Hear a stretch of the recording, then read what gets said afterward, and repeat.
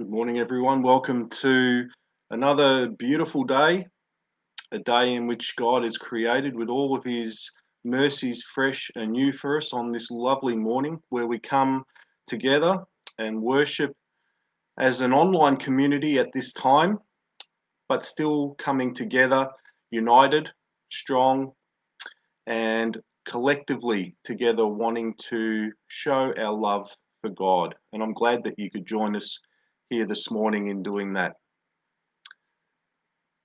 We've had good news this week. It seems as though finally we are seeing the fruit that's been born out of these stage 4 restrictions that many of us are enduring at this time here in the state of Victoria.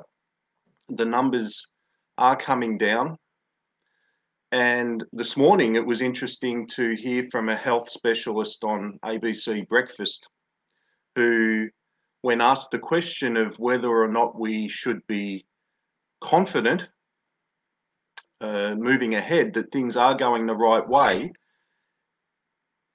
the health professional expressed that we should have what she termed a cautious optimism for how things are tracking. I thought that was interesting, an interesting turn of phrase to say that we should have a cautious optimism. For me, it was a bit like this, that our numbers have been coming down, and I've been really celebrating that, and every day seeing the numbers go from in the 40s to 30s and 20s, and really feeling like, yes, we're finally getting somewhere. And then the cautious optimism, of course, kicks in, and it's, well, let's be cautiously optimistic.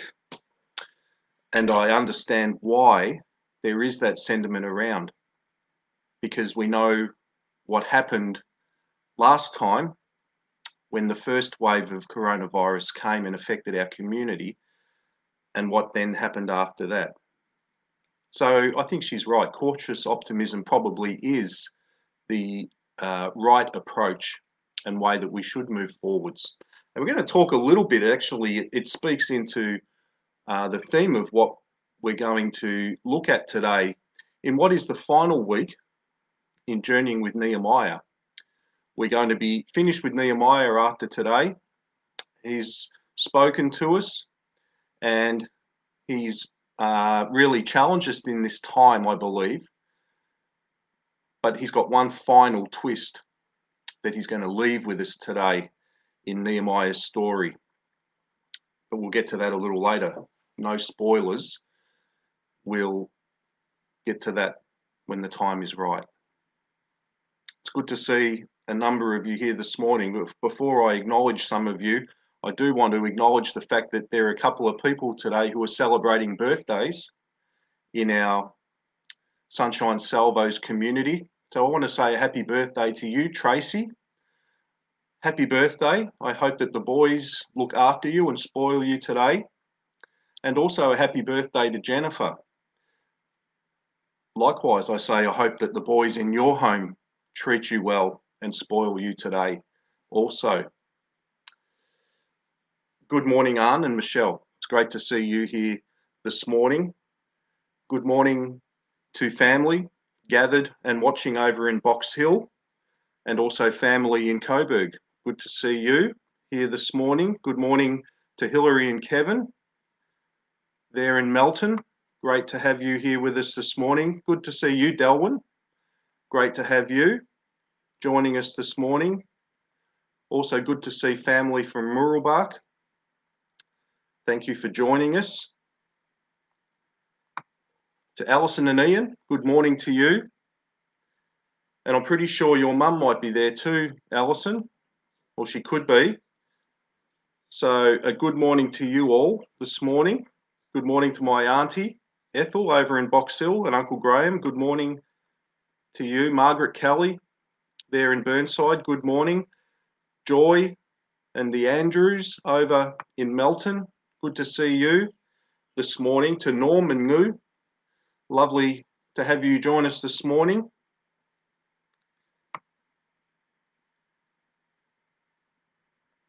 And good morning to Sean. Great to see you here this morning, and to Margaret Dyer and Marcia as well. Great to have you here with us this morning.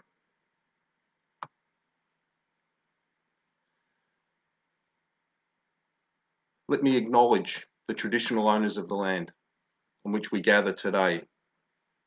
For myself here, I pay my respects to the Wurundjeri people of the Kulin Nation, the traditional owners of this land where I sit at this time. I pay my respects to their elders past and present, and also honour and acknowledge all the aspirations and hopes of the next generation, the future of our First Nations people here in this great Southland, this dreaming country of Australia. And I also, on behalf of the Salvation Army, recommit and acknowledge that we are working towards reconciliation and justice with our First Nations people.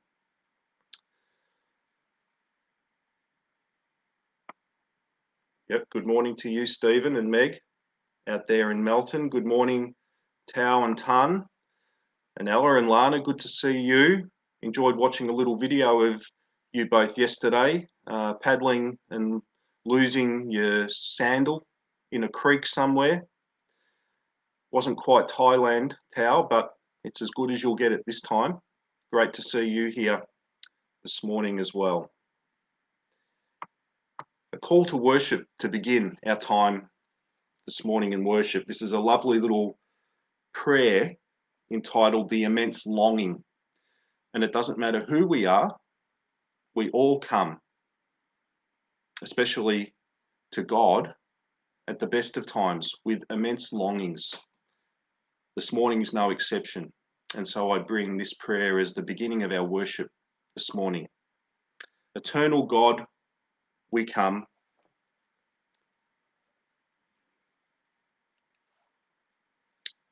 We come again, seeking, hoping, wanting to hear your word.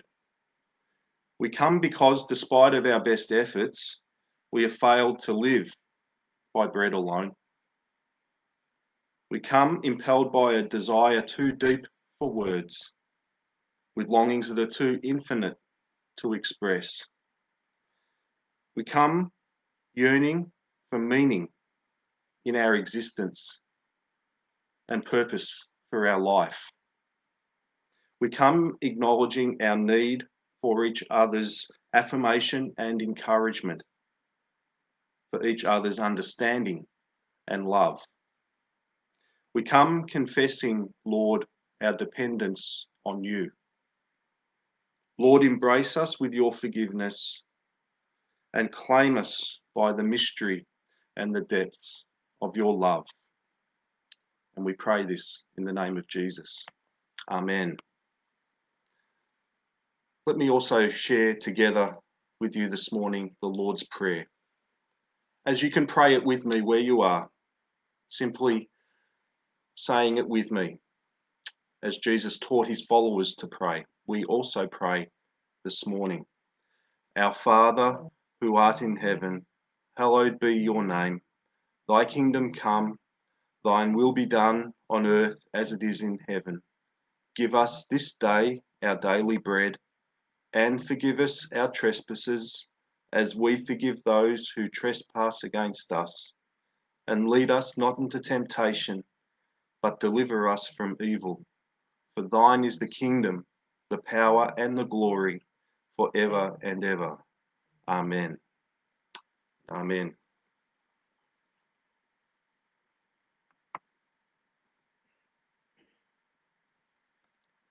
Great to see you here this morning, Narelle, representing the Clayton family, who are never too far from our hearts, of course, here at Sunshine Salvos. And good to see you, Anne and Ernst, joining us from over there in Victor Harbour, South Australia. A lovely morning to you as well. This morning I'm going to sing two worship songs that both really speak into our theme this morning. The first is Blessed Be Your Name. And then I'll be following that with the lovely meditative prayer song, Have Faith in God. Particularly that second song, Have Faith in God, has real meaning and connection for me. I remember when that song first emerged, written by that most wonderful of Christian songwriters, Jeff Bullock, emerging probably in the mid to late 80s. And it was a real song that touched many people at that time. And certainly from the formation of my teenage years, I remember that song being very powerful, and especially the refrain within the chorus of that song, really encouraging us, compelling us not to give up, not to let go of the faith that God places in our hearts. So we're going to sing that this morning as well. But first, blessed be your name.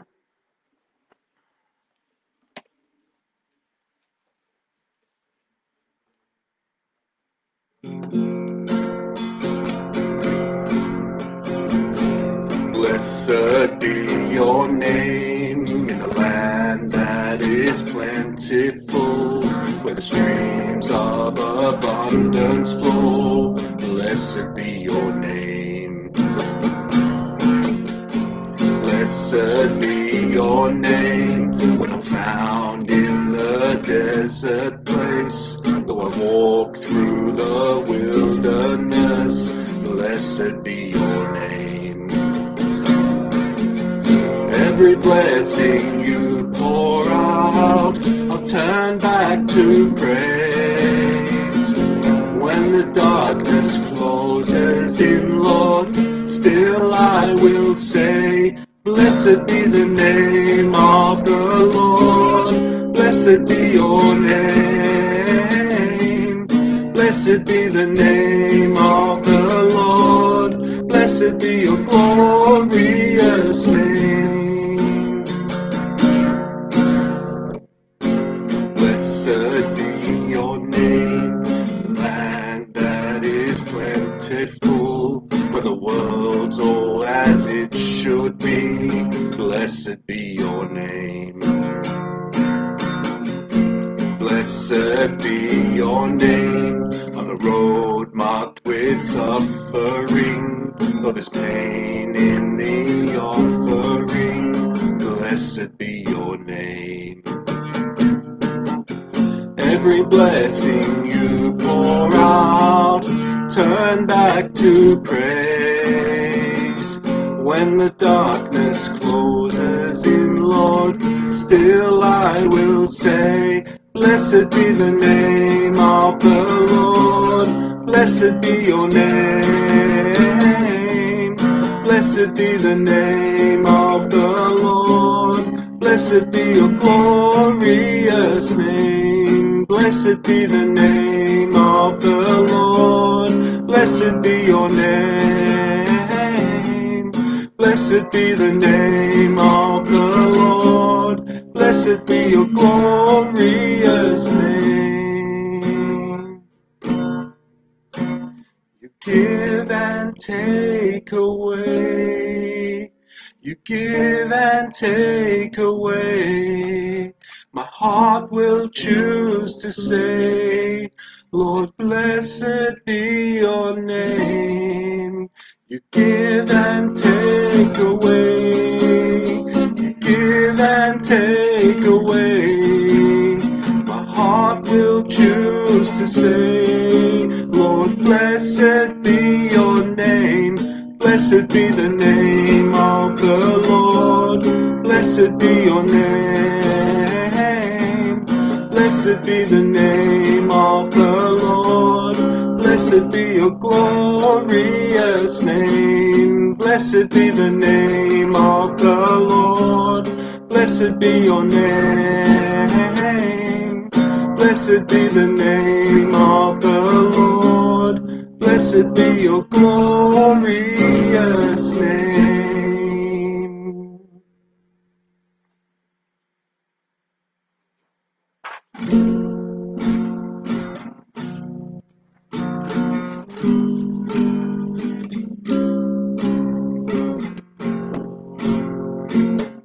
Have faith in God.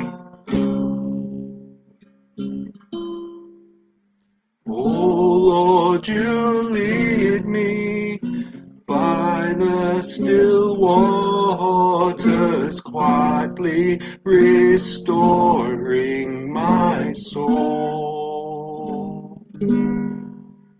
Speak words of wisdom, the promise of glory, the power and the presence of God. Have faith in God. Let your hope rest on the faith He has placed in your heart. Never give up. Never let go of the faith He has placed in your heart. Oh Lord, you guide me through all my darkness, turning my nights into day. And you never leave me, never forsake me, the power of the presence of God. Have faith in God. Let your hope rest on the faith He has placed in your heart. Never give up. Never let go of the faith He has placed in your heart. Have faith in God. Let your hope rest on the faith He has placed in your heart.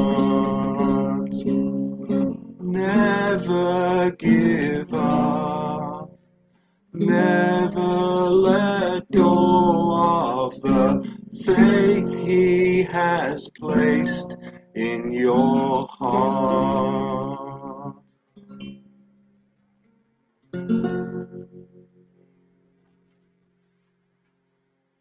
Father, we pray that in this time when we have so many needs, so many hopes, so many desires for ourselves, our situations, our community, Lord, we pray that you would instill within us a spirit of not giving up, of not letting go of the hope and the faith that you have placed in our hearts. Lord, give us that strength to keep moving forwards. Give us that hope to keep our eyes on the goal. And give us an extra shot of your love, Lord, that we might overflow with love out of ourselves for others. Lord, continue to bless us in these difficult times, and continue, Lord, to also be with a special group of people who I'm going to pray for right now. Lord, I want to lift up before your throne Colin, who has been raised before Sunshine Salvos by Alison. We raise her up to you in prayer, Lord, praying that you would continue to be with her as she recovers and is treated for the aneurysm in her brain that has struck her down. Lord, we pray that your healing touch would be upon her, that your comfort would be with the family that surround her, and that your wisdom and expertise would be with the hands of professionals that continue to treat Kayleen at this time. Lord, bless her. We also want to pray this morning for a dear friend of Diane's, Angela, who has received a diagnosis, a grim diagnosis of cancer, only been given another 14 months to enjoy life. Father, we lift up before you Angela at this time, Lord. We pray that amidst the hurt and the confusion and the fear that she must be feeling at this time, that you would comfort and give your peace to her, that you would give her a reassurance that you are with her, that whilst the road ahead may not be easy, but she won't be walking it alone. Lord, surround her with your love at this time, and her family, and also her treating professionals, Lord. Bless them all, we pray this morning.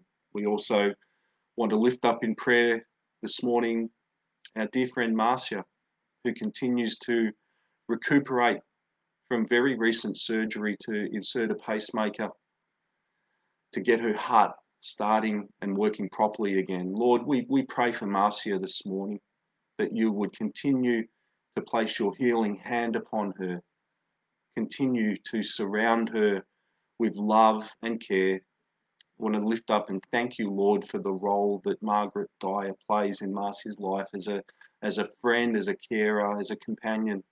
Lord, bless Marcia and Margaret this morning, but particularly continue to be in Marcia's recovery. Be the healing God you are, Lord, and touch her. We also continue to pray for the young man Jeremy, son of a new friend of ours at Sunshine Salvos, Helen. Lord, we pray that your healing touch would be with him, that you would be comforting him, allowing him to enjoy what is left ahead of the road of life. Lord, we pray that you would surround him with your peace and with your love, and also to do just that with Helen as well, a loving mum. Lord, bless her, give her every resource she needs at this time. Surround her and fill her with love and compassion and care. Lord, bless them at this time. And finally, Lord, I want to lift up before your throne Lisa, who lost her mum last week, just on Wednesday this week, farewelled her mum over in Wellington at a funeral.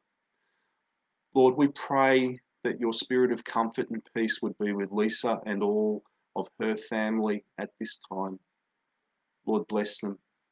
Give them a sense of the wonderful memories that they have of their mum, but also the hope of eternity that she is now in a better place. Lord, we just pray your peace and comfort and love would surround Lisa at this time, and also for Lusa, for Nariah and Noah, who are here in Melbourne, separated from Lisa. Lord, we pray that you would continue to be with them during this most difficult of times. Lord, bless them. There are so many cares and concerns that we have, Lord, in this time, in our community. We have to place our hope in you, our trust, our faith in you. We know that doing it alone only leads really to a dead end, that we really do need you. And so, Lord, we do acknowledge you this morning and worship you, knowing that we depend on you.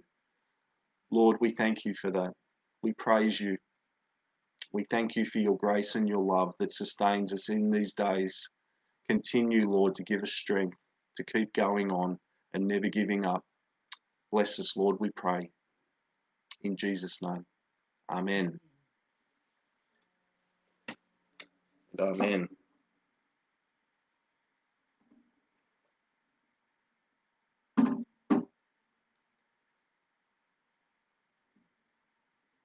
Couple of announcements I've got this morning.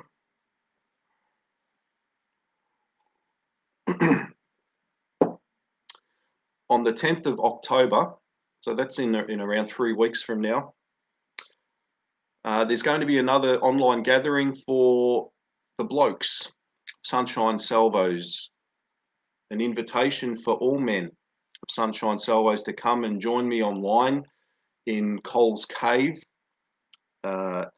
to have another chat, to touch base, and particularly to reflect upon the fact that the 10th of October is actually World Mental Health Day.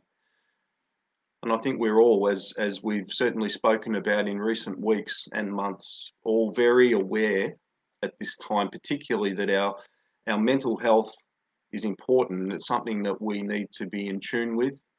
And we have a chance to talk about that, men, because we don't talk about such things very well.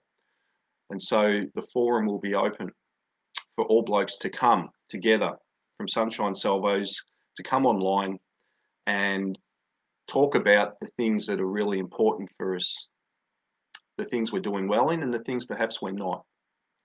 That's on the 10th of October, gentlemen.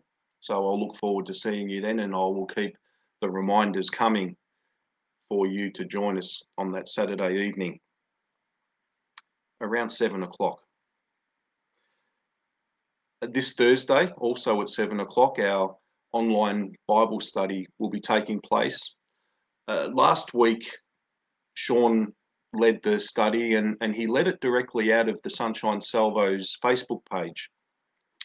And I thought we would do that again. We'll open up the online small group study on the Sunshine Salvos page, and I'll have it open for anyone to join. Up to this point, we've been sending out invites to particular people who've regularly attended, but I thought I'll have an open invitation to come and to join us this Thursday at 7 o'clock. If you go into the Sunshine Salvos Facebook page, you should see a link there that will open you up and allow you to come in and join us in that online gathering. So that's this Thursday at 7 p.m. Of course, we keep an eye on the announcements every day that usually come sometime in the late morning from our Premier, Daniel Andrews, as to what the state of play is here in Victoria with our new cases of COVID-19 and also, unfortunately, the announcement of how many passings there have been. So we will continue to do that. But as I said at the opening of our time this morning, we are growing continually encouraged, yes, with cautious optimism, that our numbers are heading in the right direction at last, and that we are moving towards the possibility of restrictions being eased here in Victoria. And I know that that is something that we all dearly yearn for, look forward to, and really place our hope in that we will see that roadmap to recovery actually come into reality. So continue to pray for those in decision-making positions, the Premier, other health ministers and officials, those who are influential and will be making the decisions about how we do potentially in the coming few weeks do come out of these stage 4 restrictions into lesser restrictions. All and everything of that, of course, with cautious optimism. Continue to pray for our leaders. Continue to pray for our seniors in aged care. You know, all the passings we hear of, all the deaths every day that get announced are predominantly from our aged care centres, nursing homes. So continue to pray for our seniors and all those healthcare professionals who work in them. They really do need our prayers at this time. That's all the announcements I have for this morning. I do want to share with you, though, a really special story that happened not this past Friday, but the Friday before. You'll understand that Phuong and I have been continuing to be busy in the service to our community of providing emergency food relief, be that in the form of hampers, whether they're picked up or whether they're delivered in and around the inner west of Melbourne, but also, of course, the community meal that we've continued to run on a Friday evening as a takeaway service, giving out over 150 meals every Friday evening. Not this past Friday, but the Friday before, we had a young woman who we've seen a couple of times come to our door seeking, again, food assistance, and she had her trolley with her. We weren't quite sure where she was from. Her English is not great at all, and she would often use her Google Translate on her phone to assist with communication with us. And she came again, and we know why she was there. So I took her trolley from her and was getting ready to go out the back to fill it with some food. And she pulled her phone out and showed it to me. When she was typing something on her phone, and I thought, oh, she's going to ask if we've got something, or do we have this or this. And oftentimes we find ourselves in a position of not having some of the things that people ask for, and you'd be surprised what people ask for. But she pulled her phone out and typed in something and showed it to me, and it said this on the phone in English. She'd obviously typed it in Arabic, and it translated to English. It said this, and I read it: "Can I give a tithe here?" And I read that, and I was really shocked, really taken back, and then quickly touched and filled with a real emotion, and a sense that, again, God had stopped me in my tracks, in the presumptions that I had, to again come into my reality in a lovely way. Of course, in answer to that question, I affirmatively said yes. Of course, you can offer your tithe here, because Sunshine Salvos is a place of worship. I showed this lady our main hall, that she could see that we were a place of worship, a church. And so she knew that, and she recognized that. And so, of course, then I asked, "You're a Christian?" And she showed me her wrist, and she had a tattoo. It looked like it had been done in home. It wasn't a professional one. It was a homemade tattoo of a cross on her wrist. And she showed me that. And I wear a cross around my neck every day, all the time. And so I showed her that, and we quickly all established that, yes, we were a church. Yes, we were both Christians. We were brother and sister in Christ. And I asked her, well, where have you come from? What's some of your story? And it turns out this lady is Egyptian. She's a Christian from the Coptic community of Christians in Egypt.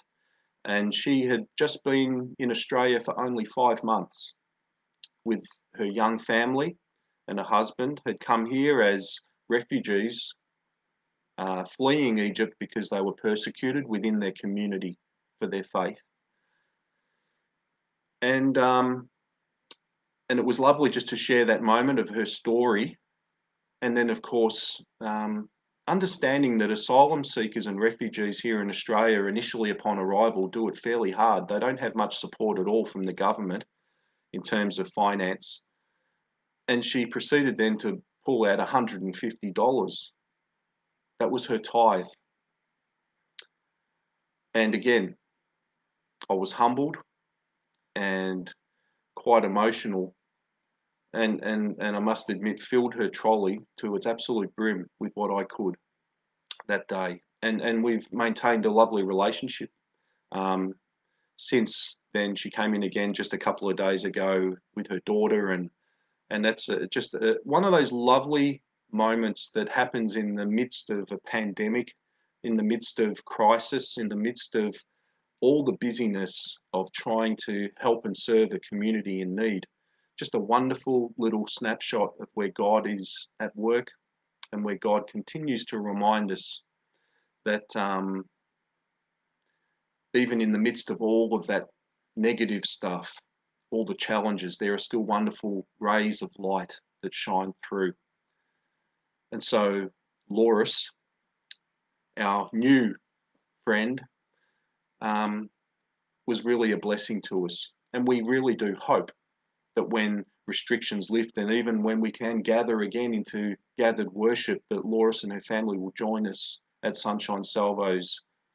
Because after all, if she's going to pay a tithe to us at Sunshine Salvos, then she should at least enjoy our community and our worship and our company. I hope one day you'll get to meet her, and certainly I look forward to that. But I just wanted to share that lovely little story with you, an encouraging story for us all.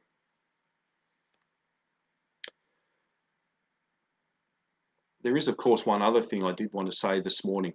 and you'll have seen that I put the announcement on our Facebook page that Phuong and I will be remaining at Sunshine Salvos for another year. The appointments for the Salvation Army, the general change appointments came out just last week, and we were informed that we will be staying on at Sunshine for another term that will take us into certainly to the end of 2021.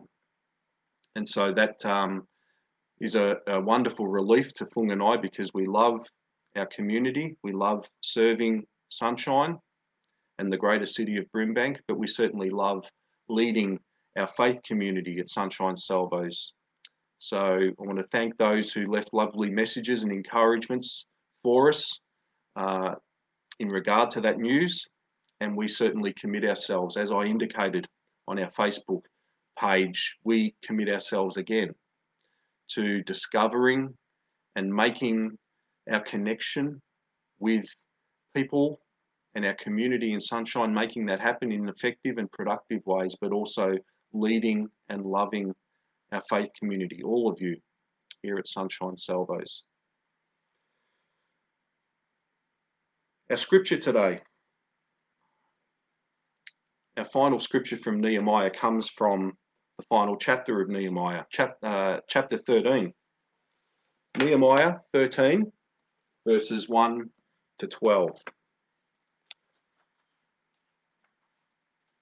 Nehemiah 13, verses 1 to 12.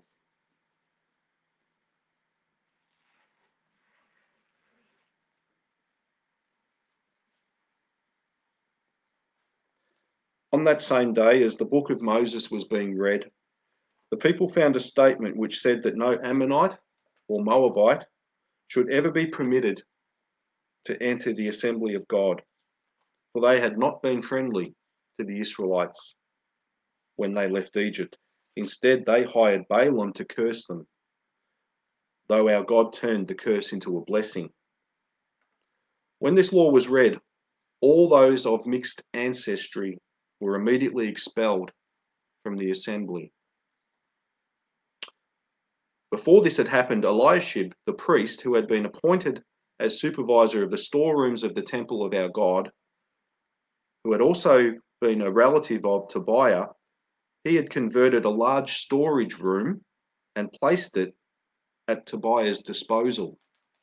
The room had previously been used for storing the grain offerings, frankincense, temple utensils, and tithes of grain, offerings, new wine, olive oil, and the special portion set aside for the priests.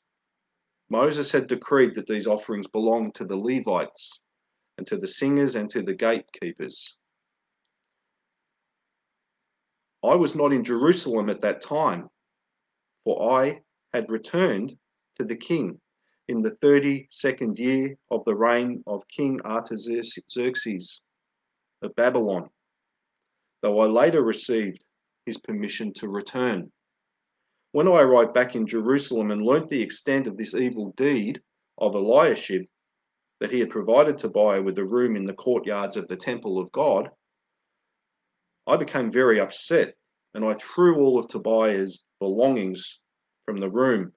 Then I demanded that the rooms be purified, and I brought back the utensils for God's temple and the grain offerings and the frankincense. I also discovered that the Levites had not been given what was due to them, so they and the singers who were to conduct the worship services, they had all returned to work in their fields. I immediately confronted the leaders and demanded, why has the temple of God been neglected?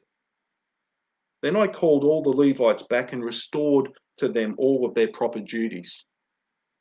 And once more, all the people of Judah began bringing their tithes of grain, new wine, and olive oil to the temple storerooms. May God add wisdom to the reading of his word this morning.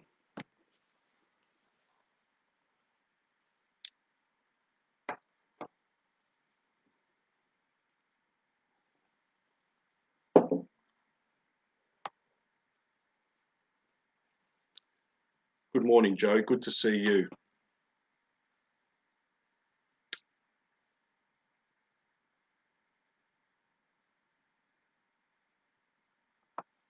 And that's a lovely story, Tao,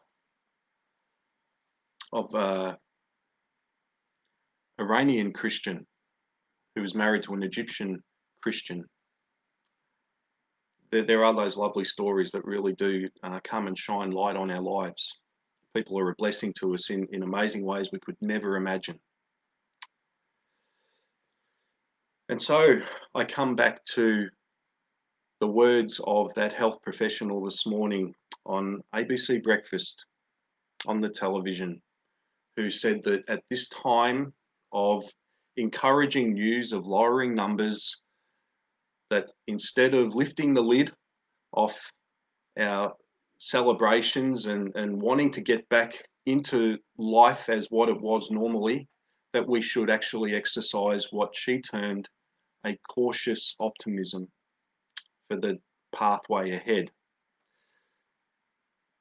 Those words struck me this morning, and they do connect with our message here this morning, because I understand the reason why we would want to feel cautious optimism at this time. We only need to cast our minds back 3 or 4 months when the first wave of coronavirus had come through, and we had what seemed to be a lessening of numbers, and things began to lift.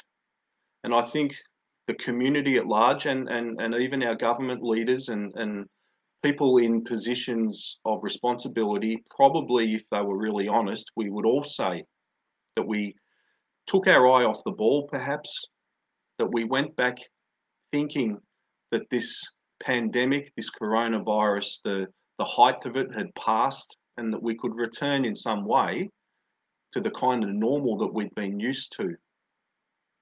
Eating in restaurants, having friends over. We were still restricted in some ways, but there seemed to be this real release within our community. Probably not much cautious optimism, probably more perhaps reckless abandon in wanting to go back to what life was. And then we know what the product of that was. We know where that led to and where it still has us now. Locked down in even tougher restrictions as we've endured this second wave of coronavirus in our community. So I understand why she says we should have cautious optimism, that we should be conservative in our approach and our attitudes to opening up again and returning back to what resembles perhaps some kind of normality, at least in small doses. I get it. Because when you turn away from the original intentions and the convictions of what is going on sometimes in life, and you turn away, avert your eyes, take your eye off the ball perhaps, then sometimes things can go back to the way they were, or perhaps be even worse. And that's really the story, the way that the narrative of Nehemiah finishes. Because within the story, as we've read it and journeyed with Nehemiah, we've seen all the positive, constructive things that he's done, the things that he set out to do originally, coming back to Jerusalem, making the solid commitment, putting together the firm plans in place to repair all the gates and the walls of Jerusalem. And he did that. Within around 50 days, he finished that job. And then he stayed on in Jerusalem as a governor there for 12 years. And normally when we think about Nehemiah and we hear the stories of Nehemiah, often the story finishes with the last nail as it's been driven into that final repair on that last gate or that last brick in the wall. But that's not the end of the story. Following all of that repair job, the temple was restored. Central worship in the temple was restored to what it should have been, or what God's word indicated it should be. Ezra came into the story, and he did a lot of reformation work in the religion of the temple.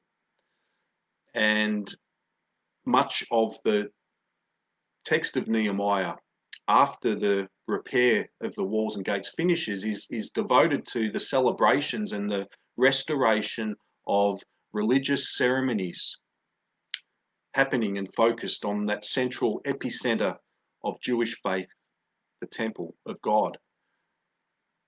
But then something happens that we don't often know about or have our attention drawn to, and that is that Nehemiah left Judah, left Jerusalem, and went back to Susa, back in Persia, where he was an official. Yes, he was Jewish. Jerusalem was his home, but he still went back to the king of Persia to serve him. That was the deal. If you remember at the very beginning of Nehemiah, when Nehemiah first asked that king, King Artaxerxes, can I please go back to Jerusalem? The permission was given, but the question was also asked, well, when will you return? Now, the king wouldn't have asked that if he didn't want Nehemiah to return. So you can be assured that Nehemiah knew that once his job was done in Jerusalem, that he would be expected to return back to Persia. And so he did. And what we have read today in the text, of course, is what happened after Nehemiah left was simply that things in Jerusalem, things around Judah, went haywire again. There was a second wave, if you like, of religious apathy. There was a second wave of laziness, a second wave of injustice and things happening, negligent things against the temple and against the faith of Israel. Obviously, at some point over in Persia, Nehemiah hears about this. And Nehemiah, being Nehemiah, obviously gains permission again to stride back over to Israel, to Jerusalem, to sort things out, which he does, as the text tells us.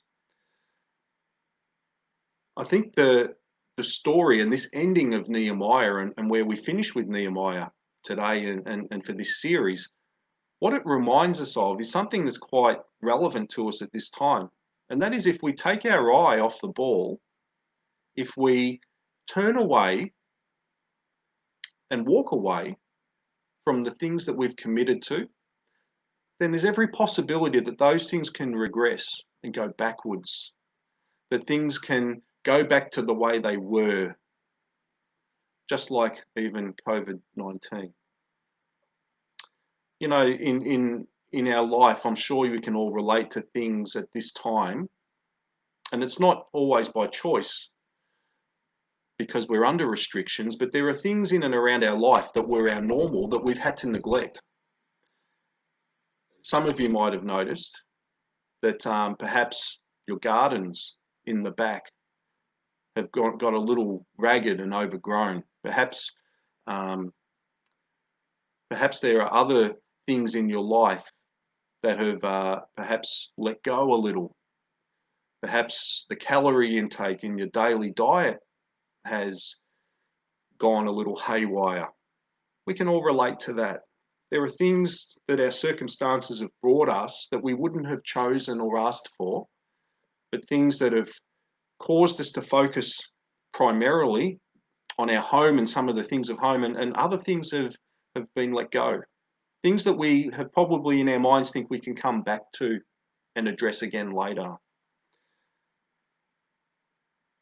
We know that in life, when we do avert our glance from the necessary things in our life, if we turn away from them long enough, that those things potentially have every possibility to come back and bite us. We know that that's what happened with COVID-19 in our community, this second wave. We relaxed. We didn't continue to do the right things, and we went backwards. Israel relaxed once Nehemiah was out the door. It reminds me of that saying that when the cat's away, the mice will play. And that was exactly what happened in Judah, that the worship and all the good progress that they had made in restoring the glory of the temple and religious life, committed faith to Judaism, all of that good work that Nehemiah and Ezra installed just unraveled because Nehemiah wasn't there. He'd walken away. Well, he comes back and he sorts it out, and that's the end of the book of Nehemiah. What it says to me is that Nehemiah shows us throughout his life, through his character, that he has perseverance. We can see that. He doesn't give up. He doesn't let go. Yes, he went back to fulfill his commitments in Persia, but as soon as he knew that things had gone bad, he came straight back again and sorted things out. He was full of perseverance, that spirit of tenacity. He was committed, single-mindedly committed. And I've made the point throughout this series in Nehemiah that some of the things that Nehemiah was committed to, as far as his views and thoughts on what Israel's faith in God and worship in the temple, what all of that meant and how that played out, I'm not in agreement with a lot of those things. Even in the text as I read it today, there was the commitment made by the people, the Jews of Judah in the temple, that they expelled anyone from being able to go into the temple to worship if they were of mixed ancestry. I take that personally because that means if I translate that into 2020, then my two sons can't go to a church to worship God because they're of mixed ancestry. Now, I know that it's very different. We're talking about a different time, a different context. I understand all that. But I make the point that there was some of Nehemiah's firm convictions, his absolutely single-minded devotion and obsession with, that don't serve us as particularly constructive or positive in our faith today. We're not a church, as I said at the very beginning of this series, we're not a church who worries too much about building up its walls and its gates. We actually want our gates to be open, and we are a church without walls. We include and invite and welcome anyone, even if they're of mixed ancestry. Anyone. We're an inclusive faith community, completely against what Nehemiah would have thought was right and appropriate for a faith community. We're a long way removed from Nehemiah in that respect. We've progressed. We've evolved into something far, far better. But we can see that Nehemiah was persistent, he was committed. But the important thing that I want to leave with you today, that Nehemiah reminds us of, is that he had that spirit of follow-up. It would have been easy for Nehemiah to go back, as he was required to do, to go back to serve the king of Persia, Artaxerxes. He could have heard of what had happened in Jerusalem and Judah, and he could have thrown his hands up in the air and he could have said, well, God, I give up. I did what you asked me to do. I did what I knew it was right. I repaired the walls and gates. We led the people back to a point of a place where worship was again restored and life was good. And now they've gone and now they've gone and messed it all up again. Nehemiah could have thrown his hands in the air and said, I give up. I'm not going back. They can deal with it themselves. I've done my job. But he didn't have that attitude. He went straight back. He followed up. He went back and he committed again to the task which he felt God had placed on his heart to do. And he went back in a whirlwind, really, and set about righting the wrongs of what had happened during his absence. He displays that spirit of follow-up, that spirit of diligently making sure that the details are all done right and that they stay done right. He stayed the course. He didn't just walk away. and stay away. He stayed the course. He came back and ensured that things would continue to be as they should have been. That spirit of follow-up is so important for us today. You know, we've been encouraged time and time again to continue to make contact, to touch base with our friends, our family in this time of restriction and lockdown. And I'm sure many of you have done that. And I hope and pray continuing to do that, because it's that spirit of follow-up that we're reminded of from Nehemiah that's super important. That it's not just enough to go and make that contact once, to go and do that thing that you feel is right to do it once, but if it's needed, to continue to be there, to make that difference, to provide that influence, to show that love and care over and over. That spirit of follow-up is so crucial at this time more than ever. And as it speaks to COVID-19, that spirit of follow-up is also important. That spirit of, we do need to be cautiously optimistic in moving out of this stage 4 restriction. We shouldn't just go back and start opening up the house again to crazy numbers of people, to even coming back too quickly into gathered worship. We really need to be wise about those decisions. We do need to be careful, cautiously optimistic. Nehemiah's last final twist in his story, his return, reminds us that we do need to continually come back and return our eyes and our gaze to the things that we've set our hearts on, to make sure that they continue to be good, to be well.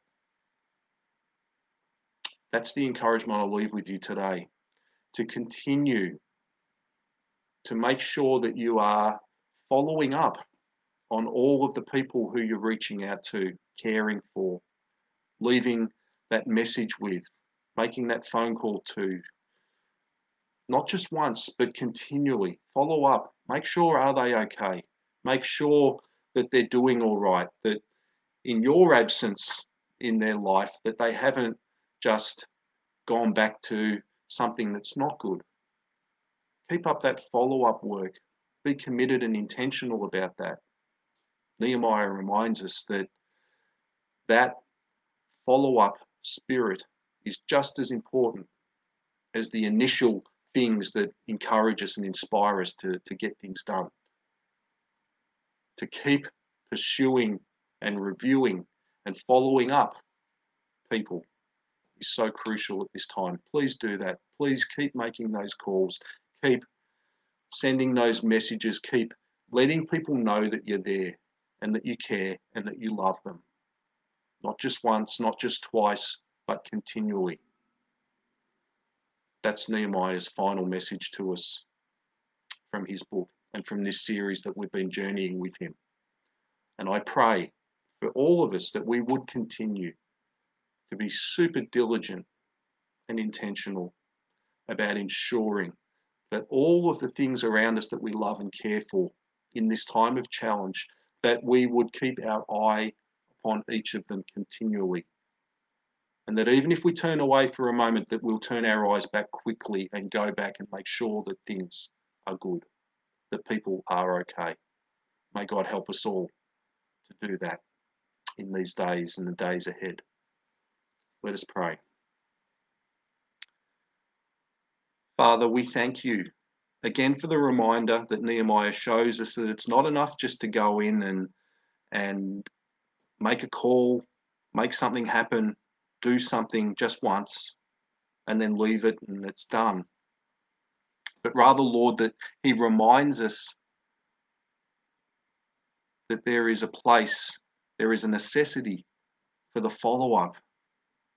Lord, give us that same spirit of following up all of those areas of our life that need it, of reviewing the areas of our life that need it, but also to continue, Lord, to touch base with again and follow up all the people around us who just need to know that they're cared for and loved at this time.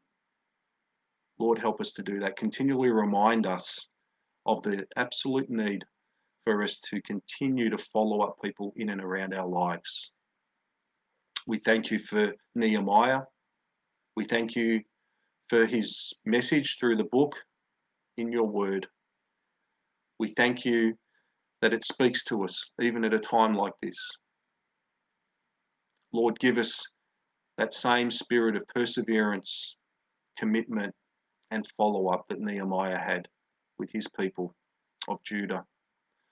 Lord, give us that same spirit in the days ahead. We pray these things in Jesus' name. Amen. Amen. I invite Phuong to come and bring the benediction, prayer, and blessing for us today. Thank you.